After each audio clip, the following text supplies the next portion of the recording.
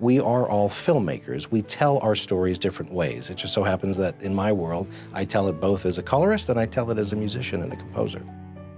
A colorist knows he or she did a great job when nobody notices that there was a color job done on a film. The idea is that transparency, that ability to communicate the director and the director of photography's concept and still eradicate any potential problems that would tell an audience member, oh, well, you know, that wasn't necessarily fixed or that wasn't touched. So the goal for a colorist is to not be noticed, but the flip side of that is remove any noticeable problems. So we're always walking that fine line.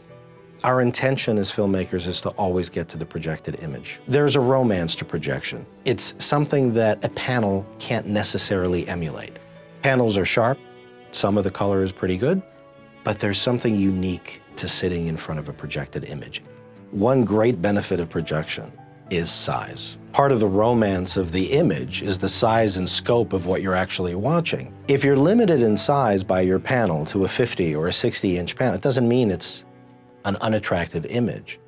But you don't get as immersed in the filmmaking as when you're looking at a 120-inch projection of something that takes you back to being in a movie theater. I've had the opportunity to use the Epson Pro Cinema 4050 4K PRO-UHD projector, and I love it. The projector is a mix of tech and a sense of realism that represents an incredibly wide array of colors. The reproduction of shadows and highlights is something I've never seen in a home projection system before.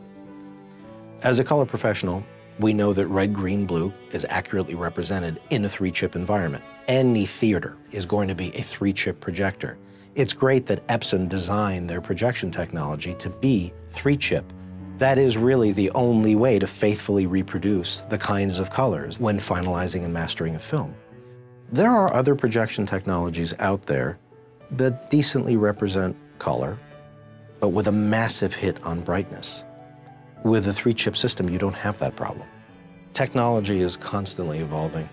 We started in Rec. 709. Today, we can push a lot more color, a lot more information into the platforms in which we view films and television. DCI P3 is the largest bucket we have, meaning we can fill it with the most amount of color. Because we're working in a P3 space, our goal as colorists is to ensure that the end user, our audience, is seeing it the way we did. Most importantly, seeing it the way the director of photography, the way the director intended it to be seen. One of the great things about Epson technology is that it's DCI P3. It's reproducing the widest color gamut possible, which means that it's being watched in the home the way I, as a colorist, intended it to be. The last thing you want to see when you're watching a film is the limitations of the projector. In a 1-chip DLP environment, things like a rainbow effect can occur. These are limitations of the projector. And sometimes simple things like blinking your eyes or moving your head the wrong way can introduce artifacting which isn't there inherently in the material you're watching. I've looked at many films on other projectors at home. Most of my blacks were muddy, shadowy, noisy. It never really looked like that image that I saw and was used to in a theater. With Epson technology, I'm now actually seeing dynamic range in a projector and true blacks that I hadn't seen before. I'm accustomed to a certain quality level, something that I look to preserve through the entire chain of playback. This is the first time I can say I've seen a home projected image look as good as it can possibly look. When I'm at home watching a film, I just want to enjoy the film. It's really about technical transparency, the inability to see what's happening technically. With Epson technology, the projector just gets out of the way.